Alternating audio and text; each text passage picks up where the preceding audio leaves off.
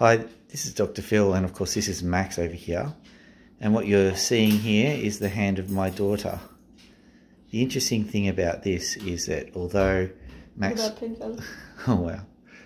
Although Max will very rarely let me touch him at all, as a matter of fact, Max has absolutely no problem letting my daughter have a go. What she's doing at the moment is she's just going through his crest and finding all of his pin feathers and getting all the sheathing off of them.